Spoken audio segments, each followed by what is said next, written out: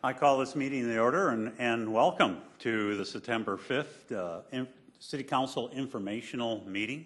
Seems like it's been quite a while since we've had a meeting, so welcome my colleagues back, and it's good to see everybody. Also, I hope everybody had a good Labor Day weekend and you're all back refreshed.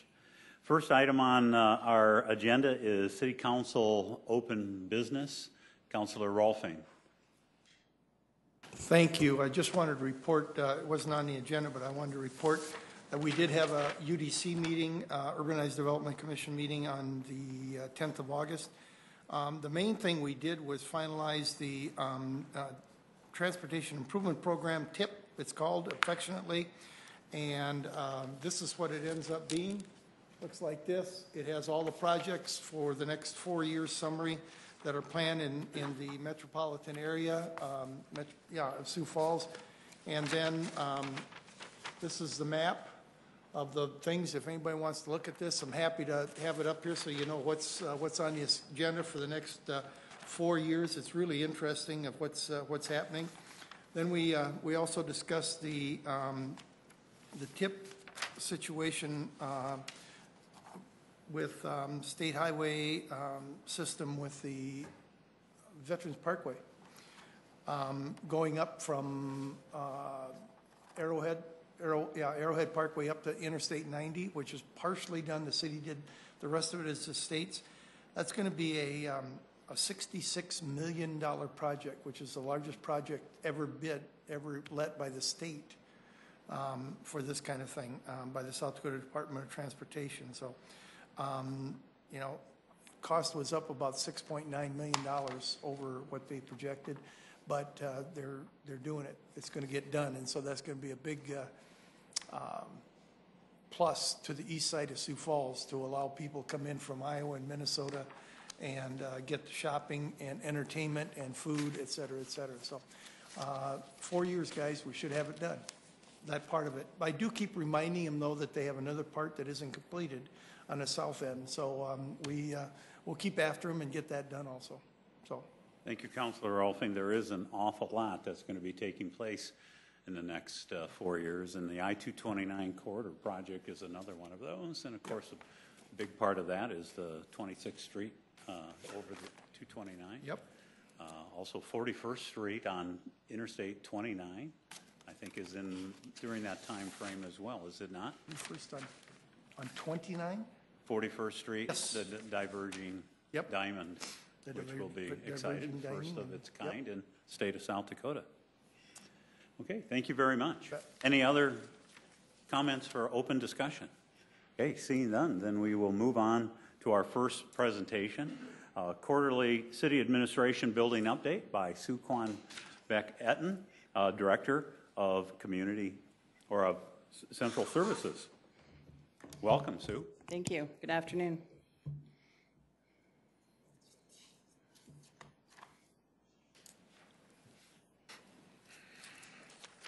Just to refresh you on a couple of milestone events that have taken place this year. January, we had our groundbreaking, and ever since then, we've been working diligently to get this building completed.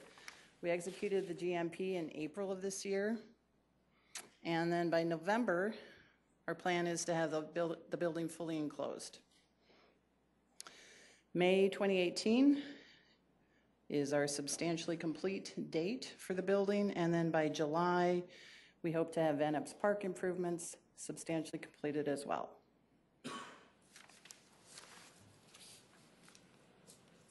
Just got a couple of photographs here to show you. This is the view from Dakota Avenue. As you can see, a lot of steel has been erected. More to come, of course, but also exterior framing has begun.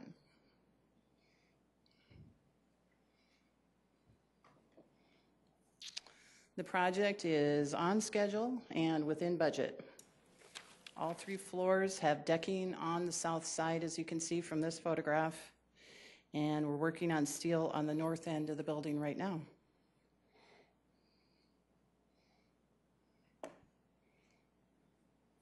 What you'll see next is exterior framing and brick, window installation, exterior framing and drywall, interior framing and drywall, and of course the Dakota Avenue Road diet, which is in the works right now. Well, I should say we are planning to begin some tours of the site in October. So we'd like to invite you to come, as well as city staff. Henry Carlson will be conducting some tours. We'll get with Jim David to arrange for some times for you to come and see it firsthand. Now I'm going to turn it over to Tracy Turbeck for a financial update. Thank you, Director. Thank you, Sue. Good afternoon. Very briefly, running through the project finances, the project budget remains at $21.9 million, so that has not changed at all. You can see the expended to date. These are through the end of August. Construction about $3.8 million, just under $900,000 on soft costs, so that totals about $4.7 million, which in percentage terms, we've spent about 20% of the project budget, with 80% of the way yet to go.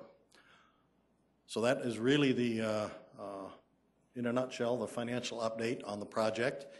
We will be back before the end of the year, we anticipate, with our next update. So with that, I'll open it up for any questions, and Sue and I will do our best to answer questions. Great. Thank you very much. Councilor Neitzer. Understanding that it's only one part of the project cost, do you have the GMP handy, what that was? The GMP was just under $17.7 million, $17,670,000. Okay. Have you gotten far enough along with some of the bids that I don't know if you have, you must have a list of like alt ads, alternate ads, things like that, and whether you've had bids come in favorably where you've been able to already add things that you would, like in the event center, we had all those wish list items and you're able to upgrade things? Yeah, and throughout the process, I guess as we've progressed into the project, we've been able to do that. I don't know if Aaron, can you, or Sue, can one of you address any specifics? Yeah. A couple of alternates that were at the top of our wish list included just getting the second elevator installed right away, so that we could use one of them more for a freight elevator, if you will, and the other one just for people. So we included that. That's part of the GMP. And then the other was to get third floor restrooms taken care of, because we will have a conference room up there. As you know, we're building the third floor shell, so we'd want to be able to utilize that space as much as we can until we build out the rest of it. So we did include the third floor restrooms. And that was my final question, was whether there was more you were doing in the third floor than just a simple shell, if it was going to be finished more, and it sounds like. Just for a conference room will be up there, and then we're finishing it to the extent that from the atrium, if you look up, it'll look as though it's finished. It won't look unfinished from the inside just looking up. And of course, from the exterior, it'll appear to be finished with windows and, normal exterior and blinds. Okay, thank you. You're welcome. Any other questions? Sue, I think I do have one question that just came up in this discussion. It's a good point, because the atrium does extend all the way up. When the third floor is not going to be used, is there a way to enclose that atrium area so that we don't have to heat it to the same degree as the rest of the building? Or I know we have to heat it to a certain point, otherwise you have damage. Well, to the extent that we can, yes. So, the elevators, for example, are part of that will end up framing the atrium, if you will. So from the inside, when you look up, it'll be, you can't really see through to the unfinished area. So, and of course, we'll keep it chillier up there than the other two floors, since it will be, for the most part, uninhabited. Okay. All right. Very good. Thank you. Seeing no further questions, we'll move on to our next presentation and our final presentation. And that is the Downtown Development Project, Uptown 2. Director Darren Ketchum, Director of Community Development, and Brent O'Neill, Economic Development Manager, have a presentation on this particular topic.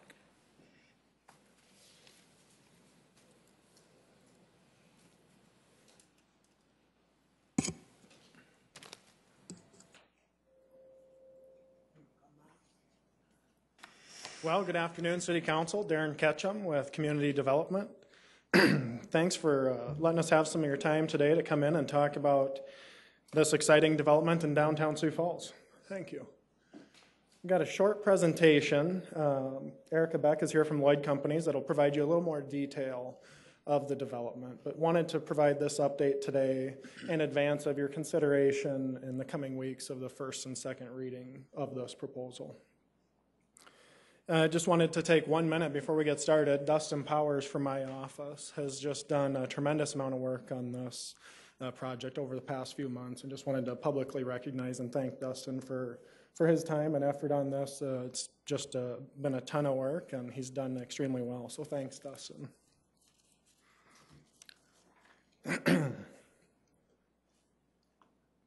So here's the process that we used as we started down this journey with the Uptown 2 development. We issued an RFP, request for proposal, early this spring. Following that RFP, we received 5 proposals from, I'd say, largely local companies. There was one company from Chicago that did partner with a local firm. So we did start to get some more of that regional exposure, starting to get interest from some of those larger markets, and we've seen that in some of our other development projects as well. Following the proposals, we had the selection committee review those, and those were unanimously scored in favor of the Lloyd proposal. It was scored number 1 by all of the committee members, so very telling, the strength of the proposal they put together. And I think from the images you've probably seen and some of the programming that's been shared with you, I think that story really tells itself. So fantastic proposal, and everyone on the committee thought so. So how did we get to where we're at today? Well, this summer we embarked on a number of rounds of negotiations, from everything of what kind of is in that project list. This, obviously we're talking about tax increment financing as one of the tools of this project. And the law is somewhat broad in what you can incorporate into those. And so we started, I would tell you, with a bigger number before we got down to where we're at today, to where we feel the project still gets done, but in a cost-effective manner that uses the taxpayer dollars very prudently. So we're here now. Doing informational today. The Planning Commission will consider this tomorrow. As part of our process, we did offer to the school district and the Minnehaha County Commission an opportunity to review this proposal and for us to present at their meetings. And the Minnehaha County Commission invited us to their meeting, and we went last week and gave them an overview of the project with the team from Lloyd Companies. And I would just share that I feel the proposal went very well, and I think there was some genuine support amongst the commission. I don't feel like we had any negative feedback in terms of what was presented, but certainly I would offer, if you do have questions of how some of those folks feel, that I'm sure they would be free to tell you as well. So here's the proposal, and what we're looking at right here is Building A. This would be the actual building that's built on the city-owned property. It's a mixed-use building with some commercial use and a lot of residential use. We'll be looking in that 18 to 20,000 square feet of commercial space, and upwards of, in this building, over 100 apartments. And I'm sure Erica will share more details about the exciting amenities that they have. One of the things we really enjoyed about this project was the density that it brings to downtown. Parking is one of those things that really can limit some of the growth we see in downtown. And Lloyd Company's proposal was unique in the way that it sought to completely excavate the area, provide 260 underground spaces. So the people that live and work in this development will not be relying on the city streets or infrastructure to park their cars. Rather, they'll be in underground parking. But what it does also is provide some parking that's desperately needed on the streets up there, especially in light of some of the additional development we've had. The Levitt Shell will gain some additional on-street parking up in that Falls Park West area, as would Main and 2nd. On top of it, this is a $43.5 million investment. I think that's something that we don't see all too often. And I think it speaks volumes for the investment Lloyd Companies has made in Sioux Falls over the decades.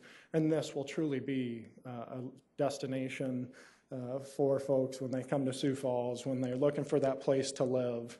You know, you feel that connection to Falls Park, that connection to downtown, that those amenities, whether it's a restaurant or a coffee shop or whether it's your office that gets located here. This is truly one of those iconic type investments that will be in our downtown for generations. Here's how the site lays out. You can see there's a building A and a building B. We'd be looking for the building B is completely on privately owned property. The city does not own or control that property. A is the property the city has.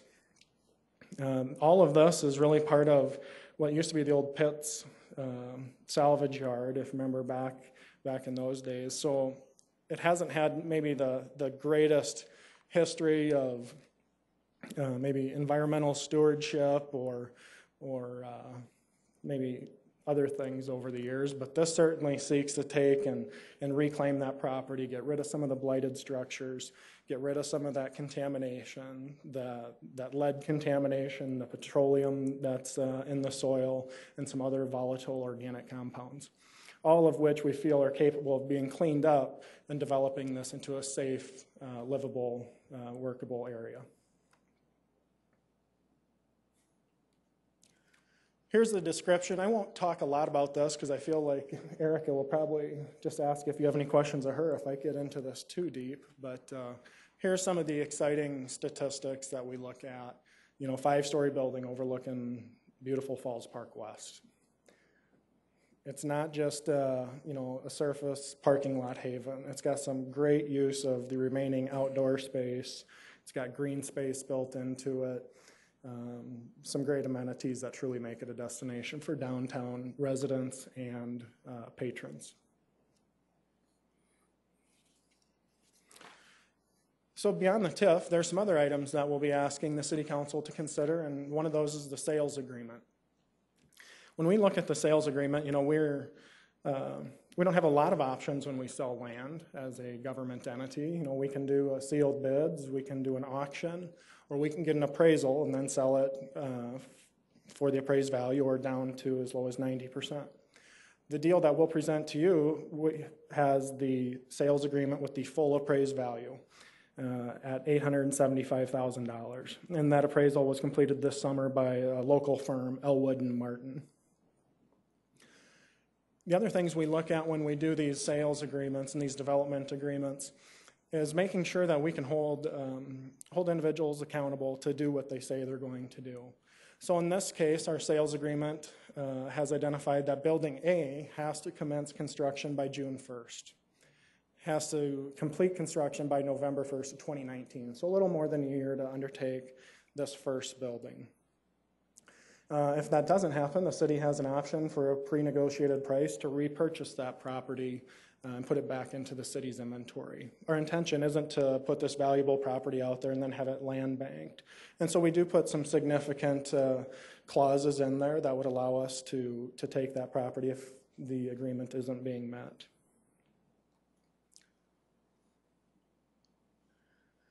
One of the things that we'll obviously be talking more about in the future is tax increment financing. Currently, the properties within this tax increment district pay about $8,000 a year in taxes. Following the completion of this exciting development, we estimate that taxes will be at over $455,000 a year. That's $455,000 new dollars for local governments once the tax increment financing is paid for, which we think will be a little over 13 years.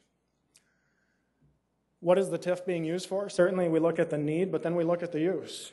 We're not paying for underground parking. We're not paying for somebody's office space. We're not paying for somebody's apartment. This is truly to go for items that benefit the public. When we look at cleaning up blighted areas, several $1 million to go towards the environmental remediation. You know, there's some funds in there to go to put 2nd Street back together, and then also to ensure that we increase some of the on-street parking in the area. I think there's currently about 15 to 20 on-street spaces in this area, and that will go over 100 following completion of this project. So those are the main focuses of the tax increment financing. But again, we'll provide greater detail as we move forward in the coming weeks. So that's the kind of the quick update that I wanted to share. I know that there may be some questions, and certainly stand by to answer those questions. Otherwise, I know Erica from Lloyd Companies also has some items that she'd like to share with you about this exciting project. Okay, very, very good. Any questions for Director Ketchum at this point in time? Councillor Staley.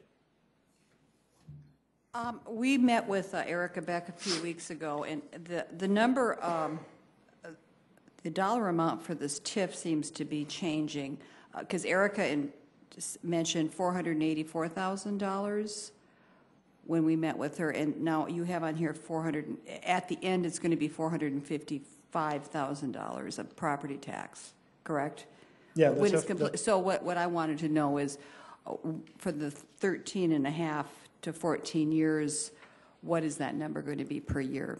Well, certainly we get as close as we can, but this is an estimate based on where working with the county we feel it'll be assessed at, and working with them we've estimated $455,000 per year, certainly subject to the final valuation and assessment by the county. So 484,000 would not be a correct number to be using? The number that we put in the TIF plan was $455,000 that the Planning Commission will take up. And are the other 5 development companies, is that public information as to who those were? Sure. Do you want to know who they are? Yes. JDI, which is development arm of Robin Miller from Miller MSH Architects, Legacy Developments, Signature Companies, obviously Lloyd Companies, and then the last one was Affordable Housing Solutions that partnered with Brinshore Developments out of Chicago. And who was on the RFP committee? It was myself, Tracy Turback, Mike Cooper, Councilor Erickson, and Dustin Powers from my office. And we had consultation from Don Kearney in the Parks Department. Would you give us a brief discussion about the history of this land? I was talking with Brett O'Neill earlier today of how the city acquired the land that this will be built on. Yeah, like I said, it was an old salvage yard that used to have tracks running through that direction as well. The city purchased that land for, I want to say, $4.50. I don't have the year off the top of my head, but more than a decade ago. $4.50. I'm sorry, $4.50 a square foot. This would be, when we sell this to Lloyd Companies, they would be paying $11.50 a square foot.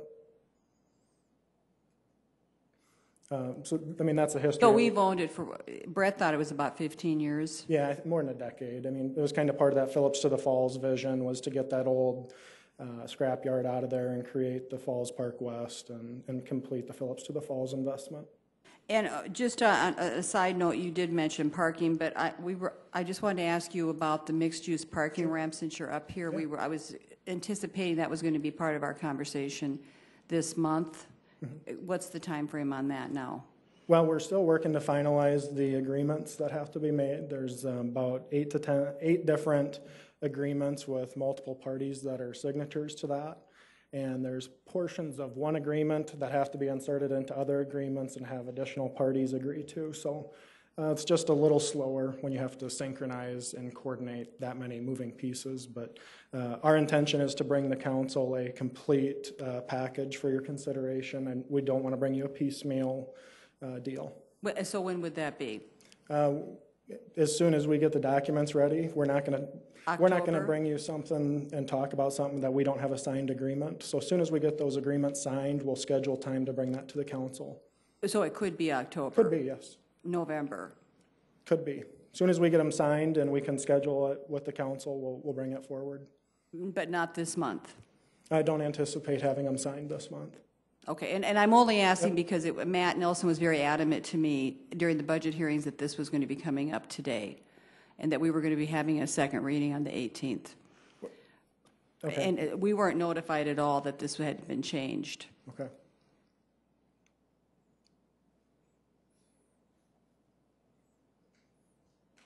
Yeah, I can address that to a degree because it was not placed on this agenda ever at any point in time. I understand. So it wasn't officially on the agenda. I But think that it was all on the, tentative up Matt until Nelson this told me it point. was on the calendar. I believe that was probably tentative. Any other questions for Director Ketchum? Councilor Erpenbach. Can we talk a little more in depth about what the environmental blight removal, what does that mean? I mean, I know we've talked salvage yard, and not everyone that listens to us or watches us has been around as long as some of us. And so can you talk about that a little bit? And then I have a follow-up question to that. So when we talk about the environmental and the blight, we've had consultants with geotech and consulting with the State Department of Environment and Natural Resources do some site survey work, and they've identified in some of the places up to 20 feet deep or greater where there's petroleum products that have penetrated the site, heavy metals, lead, and other volatile organic compounds. And so all of those items have to be removed before we can put anything developable there. And so that isn't as simple as bringing in an excavator and just loading up dump trucks. The process actually includes, I would say, sowing in some other carbon materials into the soil to neutralize some of those chemicals. And then once it's neutralized, bringing it and disposing of it in the landfill. And you can't just do that 10 feet at a time. It's about 2 feet maximum where they'll sow in this material, let it cure, remove it, then you add additional material, let it cure, remove it. And so it's a fairly labor-intensive process and expensive because a lot of times in these developments you can maybe reuse some of that dirt rather than haul it to the landfill. So it just adds a little different complexity to this versus other development. Right. So it's a mess, obviously. It's a mess. Yes. And so, I mean, I guess it would be interesting to us as we maybe talk through this going forward that we kind of understand. I mean, that process is fairly new from just the little bit that I've researched it. It might be something to learn just a little bit more about, not only as a council but as citizens, that this is not a normal project for us. It is kind of, oh geez, I was going to say breaking new ground, sorry. But it is that, it's something that we really need to understand. And then I guess my follow-up question to it then is to talk, Darren, just kind of at a high level about how that TIF is going to, how that tax increment financing process is going to help make that piece happen for this project. Well, certainly the funding, this is millions of dollars that they wouldn't typically have in a development. And so that tax increment financing will provide them that stability to go out and get an additional bank loan. So they'll use that bank loan to pay for those additional costs, to correct the soils, remove the blight, and pay for the infrastructure. Things that aren't typical in a development. Let's say if we're doing a greenfield site at 85th in Minnesota or somewhere, where you don't have some of that contamination and those extraordinary development costs that you do on this type of site. Those dollars come in and kind of bridge that gap and get something that without these dollars, we would not have this project. I think that's the key to this conversation, is that without doing this TIF, that this kind of project doesn't happen in this state without this kind of financing. And so that's critical, not only for this council to understand, but for citizens and for the legislature to understand as well. Projects of this magnitude don't happen in South Dakota without TIF. My third question then, Mr. Chair, if I might, is just kind of a stupid one, but would you look at the drawing of the district always has weird little dog legs, every district we've ever done, but why does this one have that one that's in the street? Can you explain that, or is it just random? Well, no, that's intentional. That goes out there so we can actually use some of those tax increment dollars to put in the diagonal parking on the right-of-way there.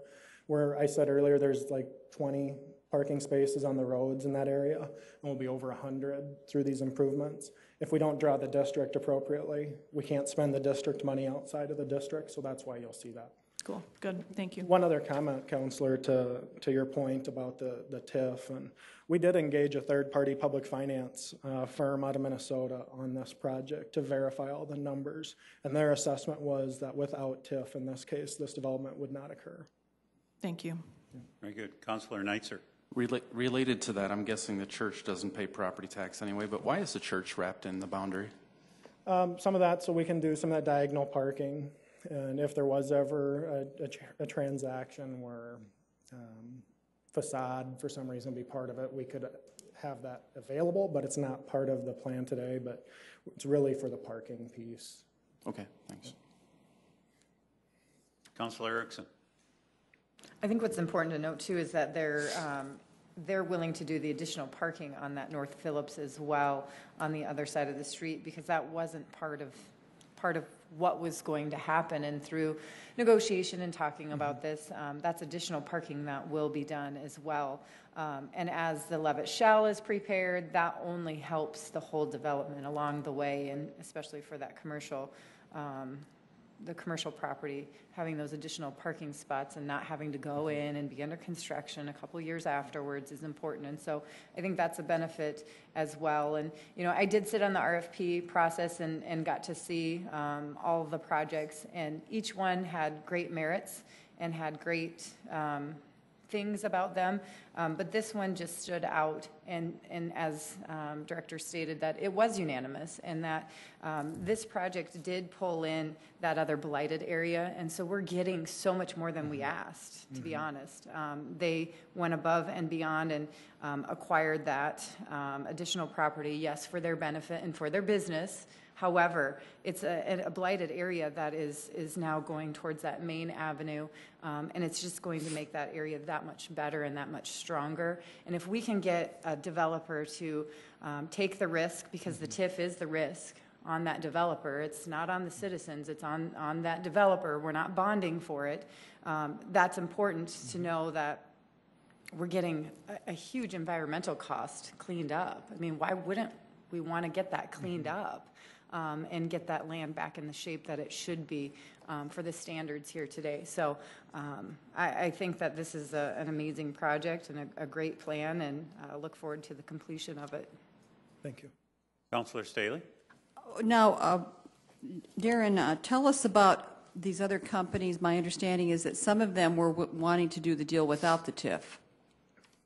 You know, Councilor, I think it's been a matter of our policy to not discuss details of proposals that haven't been submitted, or I'm sorry, that haven't been selected. You know, this is the project that's been selected, and we've typically... I understand, but we're just hearing, I mean, just for the record, we're hearing that this could not be done without a TIF, and I understand from conversations I've had within your office that there were other companies that were willing to do this without a TIF. Councilor, there were proposals that we reviewed that sought to redevelop this property to maybe a quarter to a fifth of the scale and density. That was a underutilization of this limited land that we have available in downtown.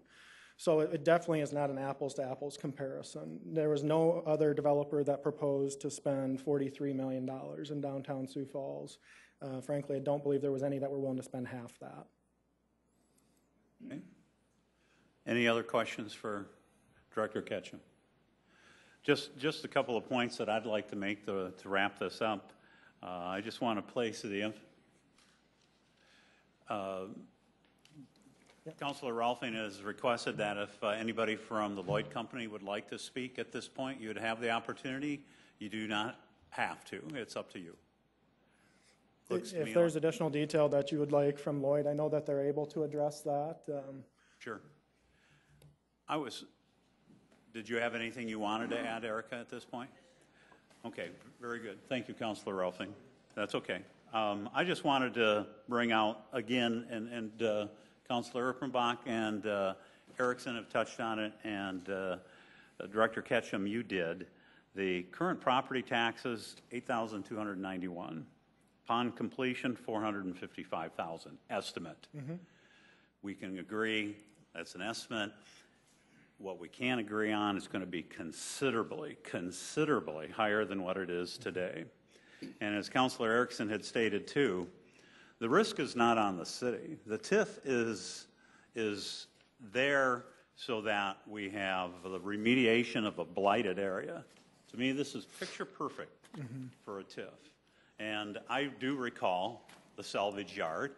I recall when much of the property to the north was actually city dump land. It's unbelievable that it was used for that purpose, but that's what it is. That's what it was at that time. So there's a lot of a remediation, and it is, as Councilor Erpenbach had stated, it is very complex in doing that and expensive through that process, in addition to the properties on Main Avenue having their own set of issues along with the city property.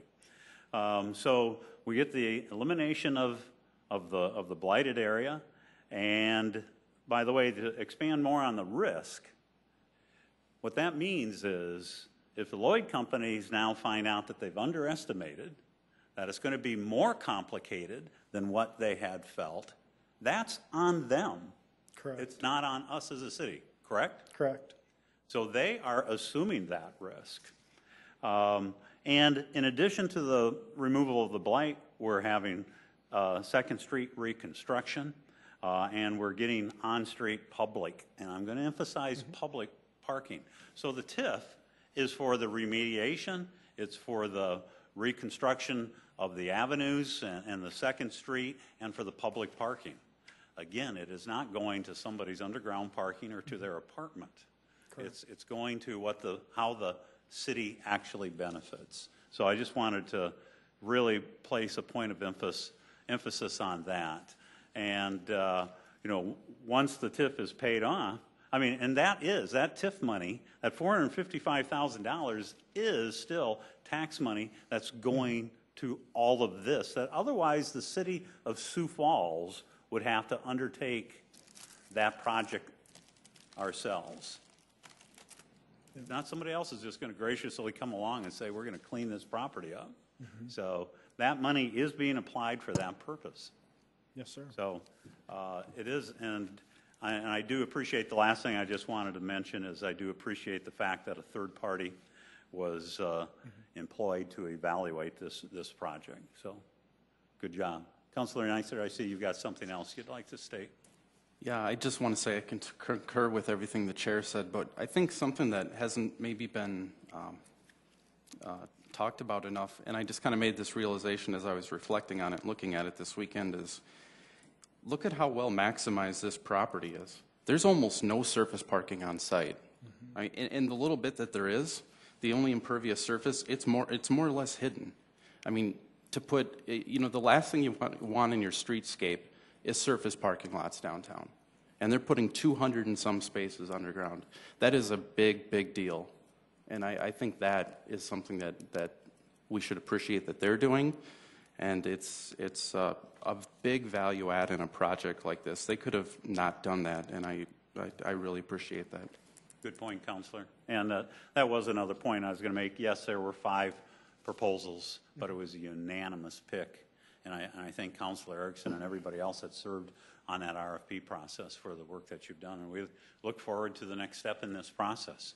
Councilor, as you know and others know, and I think can appreciate, when we work through projects and we consider tax increment financing, this is the farthest thing from a gimme in Sioux Falls. And I think there's people in this room that would probably tell you that it's not an easy process. You know, we scrutinize every single one of these. We are looking to why it's needed. We're looking at what it's going towards, and we're just pushing and making people validate that every step of the way. This $4.1 million ceiling is exactly that. It's a ceiling. If there's additional risk beyond that 4.1, you've accurately said it. It is on the developer. At the same time, this is taking care of something that in the long run would probably end up in the city's bucket. And so the best time to take care of a problem is today. And I do appreciate the fact that you consulted with the school district as well as Minnehaha County Commission as well. So very good. Thank you very much. We look forward to the next step. Mr. Chair, I think we're done with this I would topic. like to be able to comment one more time, Well, please. I'd asked earlier, Counselor, if there was anything else you wanted And to I've say. heard the discussion. I have something that you'd All like, right, Counselor. make it quick, please. Well, no, I wanted to ask Erica Beck if you'd come up, please. And I want to say that it seems to me that right now we're kind of having a discussion that this is a done deal. We're going full force ahead. So for me to have I don't think we've had any kind for of me a to vote. have You have a reservations. question, Counselor? Well, was you're bring it on. able to make comments. I think I should be able to make comments Counselor, as you well. were given that opportunity. If you got a question, ask it now, or this meeting will be adjourned. I have, Ask your question, please. is 100% of this TIF money going to go to the remediation of the soil? No, not at 100%. What, okay, so what else is it going to be used for? Yep, if you would just give me 1 second, I will go through that a little bit in more detail. So we have requested and agreed upon a TIF of $4.1 million. That includes demolition of the existing buildings along Main Avenue. The remediation also includes asbestos removal in those buildings, along with, as Darren said, haul away of the contaminated soil, all of the excavation associated with that contaminated soil, any sort of rock blasting that goes along with that contaminated soil removal as well. Utility work on the site, and then also, as Director Ketchum stated, improvements to Phillips Avenue and Main Avenue, so parking along both sides of the street within that boundary, and then also complete reconstruction of 2nd Street, including all the streetscaping work and angled parking as well. And then there's an additional $270,000 associated with architectural and engineering fees for those public improvements, and then any legal costs associated with the TIF. And how much did you originally ask for the TIF? Where we started? So what we did initially, Councilwoman Staley, is identified all of the different types of improvements within the project that under state statute would be eligible for improvement, or reimbursement, excuse me. And then city staff worked with us to identify which of those eligible improvements they would be comfortable with reimbursing through this project. So I think we got down to maybe just over $5 million initially, and then we're scaled back even further to 4.1. Thank you. Thank you very much, Ms. Beck. All right. That concludes this informational